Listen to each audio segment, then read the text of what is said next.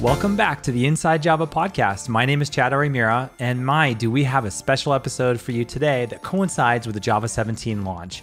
Instead of the usual one guest, I have 4 guests today, each independently recorded to cover various aspects of this release. Kicking things off, I have Donald Smith to talk about changes to the LTS or long-term support model and Oracle JDK licensing changes as well. I think you'll really enjoy these announcements. I follow up Donald with Paul Sandoz on an update of Project Panama and the Incubator APIs as part of the 17 release. And then I've got Brian Goetz, the Java language architect, on to talk about language features and how they all work together in harmony. And finally, the anchor is our very own Dr. Deprecator, aka Stuart Marks. Or maybe it's the other way around. I don't know, I can't keep track. He's here to talk about the process of deprecation and removal and how that process has been working smoothly going into Java 17. But before we jump into the episode, I want to make one special announcement that we're launching a brand new Java developer website. The URL is dev.java. There's a ton of tutorials to help you up-level your skills, download Java, get a glimpse into the future of the platform, and there's even a Java playground that'll be coming just around the corner where you can try out the latest features right inside the browser.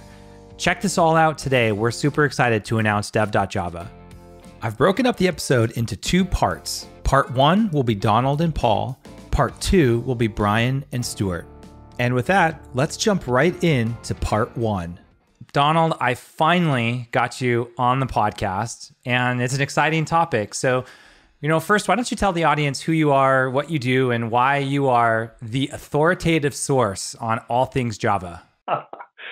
Well, I don't know if I want to have that title, but yeah, thanks. So I'm Donald Smith. I run product management for the Java platform group at Oracle. My team is responsible for the product management things related to Java SE, and of course the Java SE subscription from the product side. My team is responsible for our relationship with OpenJDK and our stewardship of that. And yeah, we work very closely with the architects who are working in OpenJDK on the Java platform, the new language features, and so on and so forth. And I've been here at Oracle doing that for about 10 years now. It's really incredible how much your team is able to do with such a small and mighty staff. It's pretty awesome. So thanks for that. Yeah, we do our best to leverage up the work of the community and all the different groups within Oracle. And yeah, we're pretty proud of what we do. Speaking of what you do, we made some pretty exciting announcements today. This podcast will release on September 14th. Some exciting changes to the LTS model or the long-term support, and also licensing of the Oracle JDK. So tell me about these changes. Yeah, sure. So let's look at the LTS model first. For those of you that have been around the Java ecosystem for the 20 years or so, you may recall with the first 20 years or so, we would do a major release every 2 or 3 years. Or at least the goal would always start off being every 2, maybe 3 years, but some of the major releases slipped quite a bit beyond that. And so about 5 years ago, it became clear that modern application development really demanded a different release cadence. And we looked at how, say, Ubuntu was managing their release model and how Mozilla was transitioning to the release model for Firefox, where you had feature releases on a very predictable basis. Then you had long-term support releases less often that enterprises could adopt and then only focus on security, stability, and performance updates and make the risks associated with a new feature less of a problem or less of an issue. As I said, it was about 5 years ago that we started talking with other organizations in the Java ecosystem, and there was a pretty strong consensus that having an LTS about every 3 years, but doing a feature release every 6 months made a lot of sense. And so after we got past the Java 9 release, which was kind of the last major release, if you will. We then got into the LTS model, where Java 11 was the first LTS. Java 17, which is just released today, is the next LTS. Now, it's been 3 years between Java 11 and Java 17, which has given us a chance now to get a lot of feedback, and also for the ecosystem to adapt to the new cadence. So, when you have a 20-plus-year-old ecosystem that's used to consuming huge changes, but only every 3-4 years or so, organization structures, development processes, they get built around that, right? And so we knew that transition was going to take some time, right? We knew that organizations looking at the 6-month cadence and trying to consume changes on a more periodic basis as opposed to only every 3 years or so, that it was going to require some shifting. And so with that in mind, and based on the feedback we've gotten, especially from developers who work in more conservative organizations, they want to have more LTS releases to target their production applications too. And so we think 2 years makes a lot of sense. So we've gone through that first cycle, and now based on the feedback we're receiving, we think it makes sense to do that on a 2-year basis.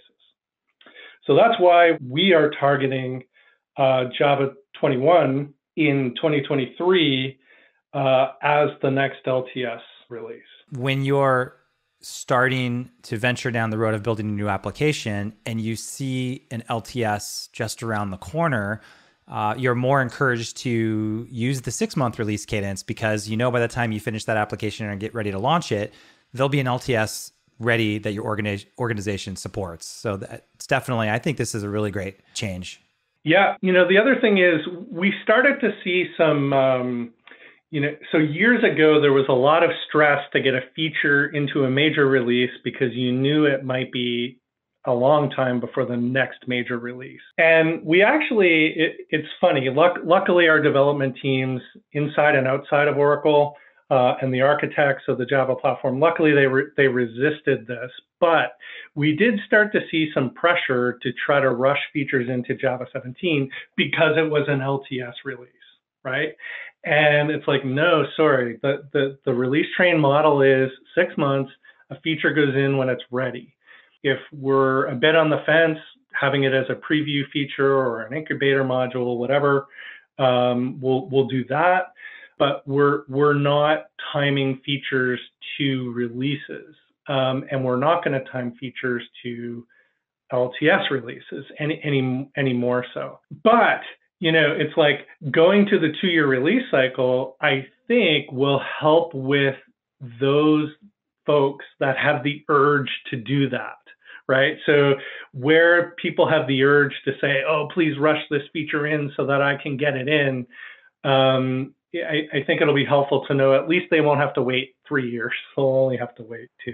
Right. Yeah. And I think that because we've sort of flipped the model on its head and said, we no longer need to release things to get them in, there's another release just around the corner, the quality has gone up significantly. And because the quality has gone up significantly, the trust in a release on, day 0 or even the early access builds often are not even changing, weeks prior to release.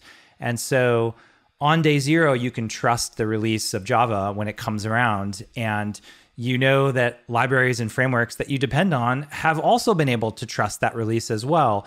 And so there's this sort of galvanization around the new release cadence that we're definitely starting to see. That's why I think this is the right time as well for these LTS changes. Yeah, the stability of the releases and the frequency at which a release candidate is the same binary that becomes the GA, especially over the last few 6-month releases, it's astounding. I think even our most wildly optimistic projections of where we would be in terms of the stability on the 6-month releases has been exceeded. So super happy about that. Awesome. So let's talk about the licensing changes then. Yeah. So for Oracle JDK 17 and later, so our future releases will follow this model as well. We're going to be providing the Oracle JDK under a free use Java license, and it will allow free use by anyone. Currently, we have, of course, Oracle Open JDK releases. Our 6-month releases are under, we provide Oracle Open JDK for every 6-month release. That's under the GPL, that's open source. Our previous releases, so Java 8, Java 11, and all the way up to Java 16, we also provide under an OTN license, the Oracle Technology Network license. And that license is free for personal use. So if you're just running a game or something on your desktop or laptop, that's fine. Or it's free for development, and it's free, of course, with Oracle products. And there's a few other cases where it's free, Oracle Cloud and so on and so forth. But it's not free for commercial or production use, the OTN license. But starting with Oracle JDK 17 and later, we're going to be making Oracle JDK binaries under a free use Java license, and it will be free for everyone. So whether you're using it for commercial use or not. And our goal is to make it available without a click-through license so that it can be easily downloaded and integrated into modern CI/CD pipelines and so on and so forth. That is pretty exciting news. We're happy to get back to that model. When we transitioned to the new release cadence, we thought that everybody would be happy with the Oracle Open JDK releases on the 6-month cycle. But the feedback was pretty clear that people wanted the Oracle JDK. We want the Oracle JDK, please give us that. We were committed to the licensing model that we had launched with. And so we're really happy that with this LTS, we're able to go back to making the Oracle JDK free for everyone as well. I think people are going to be very excited to hear about this. You mentioned that it's going to be free. How long is it going to be free for? Yep. So, as I mentioned, we were basically going back to an earlier model, except with a much clearer license without a click-through. And we will make those releases available on a 1-year overlap, as we had done in the past as well. So basically, Oracle JDK 17 will be under the free use Java license for a full year after the next LTS release. So enterprises that want to get into that cadence of transitioning from LTS to LTS can do so once again. Very cool. Anything else you want to add? I think that's it. Other than maybe just to plug how awesome your team is, and how for many years we were very short on the bench in terms of developer advocacy, and having a group that's front and center with developers and internally advocating and pushing us in good directions, kind of like some of the stuff I just noted.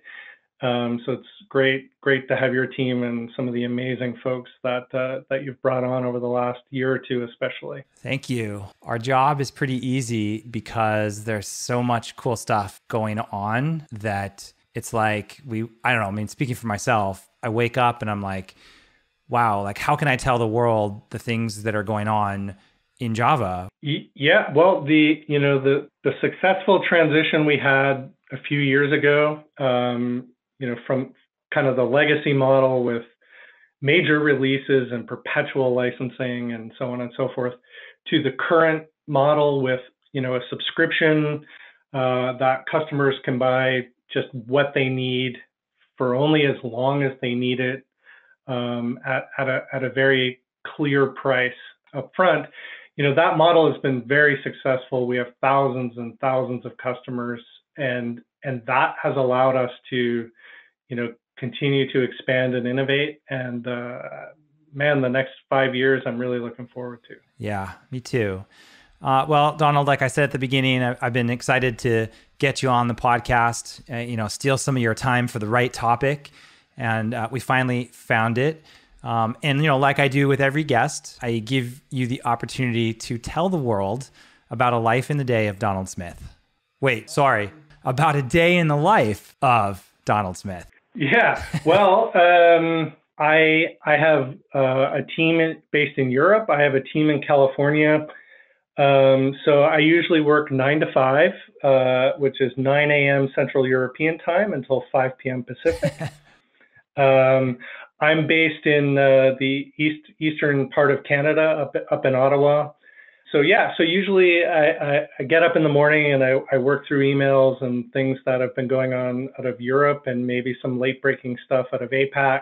And then I usually take my mornings for myself because I know I'm going to be working pretty late. And a lot of my time is on email, sadly, phone calls, a lot of reviewing of documents. So we have a strong marketing team that's been built up over the last three years or so as well. And so they're often pushing stuff my way that needs some help. I have the good fortune of getting pinged by, folks like Brian and Mark and, other folks and other architects on the Java platform, on occasion picking my brain about various things like, what I think would work with the various third parties working in OpenJDK, a fair bit of PowerPoint.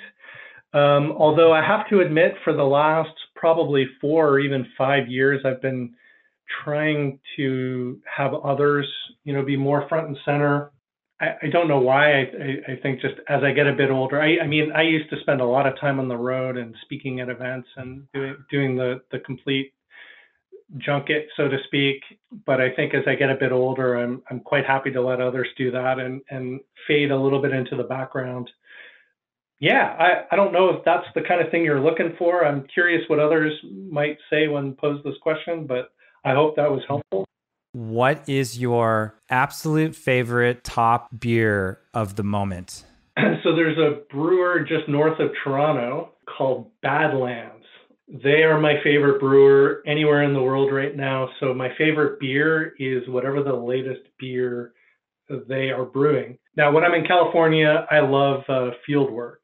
I am far, far behind on what's going on at field work. They're world class. Can't wait to get back down there and have a few of their beers. Yeah, I hope to see you there soon. Okay, Donald, I appreciate it. Thank you for spending the time. Anytime. Happy to chat. Thanks, Chad. Paul, welcome to the show. Thank you. Actually, I should say welcome back to the show. For those who didn't hear the other episode with you on Vector API, tell us about your role in the Java Platform Group. I'm privileged to be an architect in the Java Platform Group, and currently my role is kind of dotting around various places that interest me, but primarily I'm helping out on projects related to Project Panama, technologies around there. So I'm helping out on the Vector API, but I'm by no means the only person on there. I'm helping out a little bit on the foreign memory and linker APIs with Panama as well, sort of skirting around the edges of that, looking at use cases and helping review the APIs and implementation.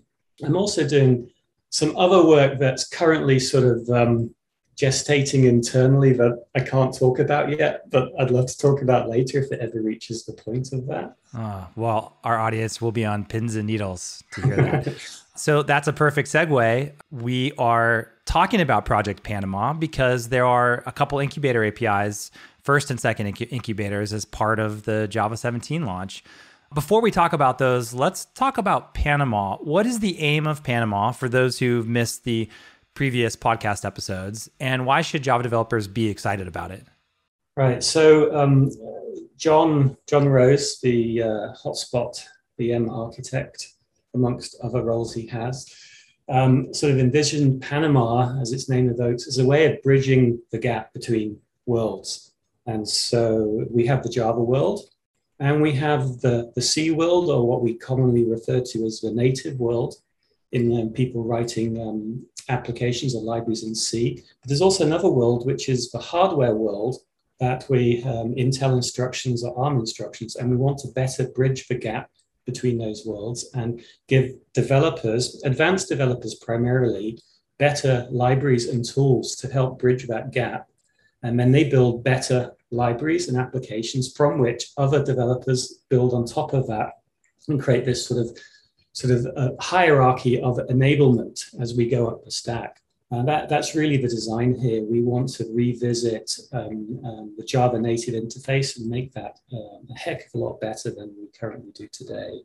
That's one of the aims of the sort of foreign memory and linker APIs of Panama. And then there's another area of Panama, which is the vector API, which is really around bridging to better hardware. So that the foreign memory API and linker bridge better to the C world, and the vector API bridges better to the hardware world, leveraging things we call vector hardware instructions, which effectively enables you to code data parallel algorithms explicitly. It's my understanding that a lot of code that lives out there for machine learning, data science types of applications are written in the C world. Yes. Is this something that makes that world much more accessible for Java developers?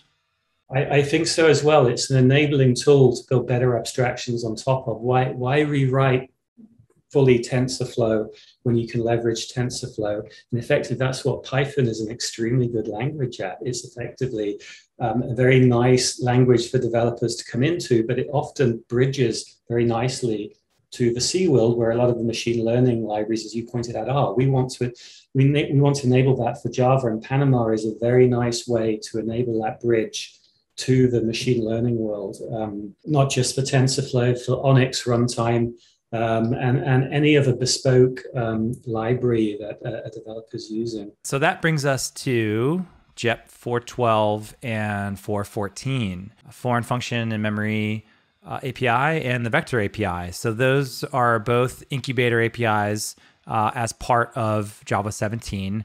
What's new and different in Java 17 from previous releases of those APIs? Okay, God, it's a big topic here. I think the taking the sort of foreign memory and linker APIs first and foremost, that really Maurizio has been leading and done a fantastic job. This has been incubating since Java 14. And what I'm observing is each round it goes through incubation, the API gets crisper and better and sharper, and the concepts have become more and more well-defined as we go, and we get feedback from the community and feedback from us trying it ourselves. So we're reaching the point now, it's kind of a merge point in that the linker and memory APIs, which were previous JEPs, have now merged into one JEP, and it's more uniform in its concepts. In a sense, what's changed, there are two things I'd like to highlight that have changed here. One is a better concept of scoping access to memory, and a better concept around allocating memory in terms of the memory API access. And then from the linker side, it's just got crisper in its design and its notions around how you model C types in Java, like C-ints or C-longs, and how you bridge that gap into the making native method calls. So it's generally got, I think, each iteration it's improved and got crisper. And there's going to be another round for JDA K18. We haven't stopped. I'm seeing what's happening in terms of yet another simplification. We talk about it going to a lower energy state. And I think the API has become very compact and yet very powerful, combined with a tool which is external called JExtract. The developer productivity is incredible to integrating with the native world like this. So I hope we'll see greater developer productivity through the combination of the APIs and the tooling. That the rounds of incubation. As I said, we've got another round likely coming through, which will simplify it even further. But I think it's getting closer and closer to something we'd be comfortable supporting for the next decade, and that's what we're trying to aim for. Awesome. Yeah. And how about the vector API? So the vector API is going through rounds of incubation as well in a similar style. So I'd say that it's more focused and more advanced, more niche than the Panama memory and linker APIs. But as an example, you can start writing machine learning algorithms using the vector API directly if you so wanted to do so. Trade-offs between going native and doing this. And so what we've done in 17 is Intel have contributed support for vectorized transcendental functions, which means that's a posh word for saying sine, cosine, square root, logarithmic operations, which give you a sort of boost in performance when you're doing algorithms, let's say like Black-Scholes, or if you're doing, I think in machine learning, you have a nonlinear function between your sort of points in the neural network. You may want to apply data parallel algorithms for that. And so we've now, for Intel architectures, the vector API will give you a boost for these kinds of functions. I think that's one of the major advancements in 17 for vector API. But we've also done a lot of improvements internally, optimizing the API and the operations. It's got a lot better since JDK 16. Right, right. And for those listening who are interested in helping out with Project Panama, they're excited about it, they've been tracking some of the progress, what is it that folks can do to help push Panama forward? Or how can end users try this out today? The way we sort of increase the reach of this is through the incubation mechanism and the preview mechanism. The idea is through incubation and JDK releases, you can get access to the APIs now and experiment with them. We don't promise anything in relation to production, but you can experiment with them now just by downloading the JDK. You don't have to build your own JDK from a different repository under OpenJDK community. You can access these APIs and experiment with them and provide feedback through the OpenJDK email lists. And I think that's working because it attracts attention. People come to the Panama list because of that. And then we can get them to try the latest builds and ask them to build cells from the tip of, say, our own repositories. But the first and foremost touch point is to reach the broad community is providing these within JDK releases like 16 and now soon to be 17 there. And it allows people very easily to play with these APIs. Of course, they're somewhat advanced, so it requires some investment from the developers, but there are vast number and clever developers out there who will play this and will do things that surprise us always. It's a great feeling to get someone pushing the boundaries in ways we didn't quite expect and getting good results out from it. So I hope we can see more of that. And then for those who do try it out, how can they provide their feedback back to the Panama team? Is to reach out to the Panama developer list, panama-dev@openjdk.java.net. That's the best way to reach out to us. Perfect. And I will remind the audience that we have other episodes. Actually, we've done quite a few on Panama, which really shows the progress and how excited we are on the Java Platform Group for the progress of Panama. Paul, as always, thanks for your time. I really appreciate it. And this has been a great update. Yeah, thanks so much, Chad.